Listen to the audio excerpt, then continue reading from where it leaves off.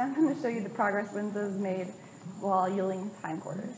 So I'm going to change it up a little bit. He's made good progress, and he will yield both sides, crossing his feet over 3 times in a row, which is what I count as like successful. He knows the lesson here. He's got it down. So I'm just going to add in my dressage whip, or you can use a riding crop. But the whip I'm going to use when I ride him is just going to connect more of the groundwork to the ridden work.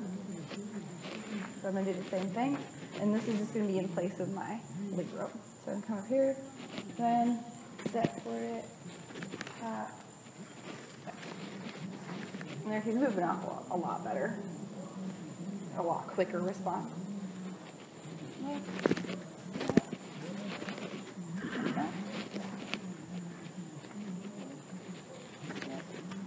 I just want to do it one more time. And then. So you did it 3 times in a row, I didn't have to tap. So you pretty much knows the lesson. And I would just practice that occasionally.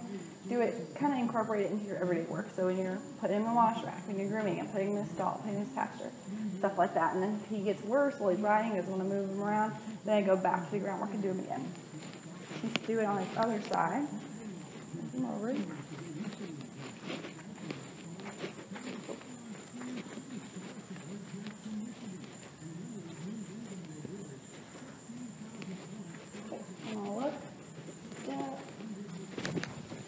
Over.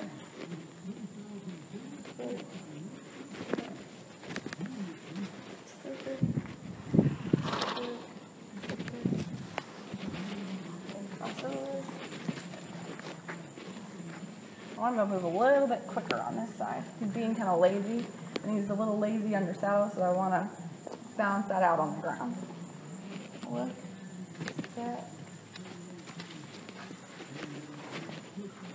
I'll go a lot faster.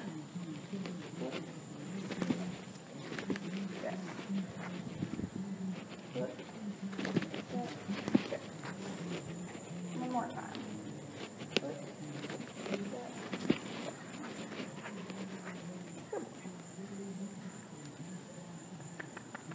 He's a lot better at healing the hindquarters, so it'll transfer over to your undersaddle work.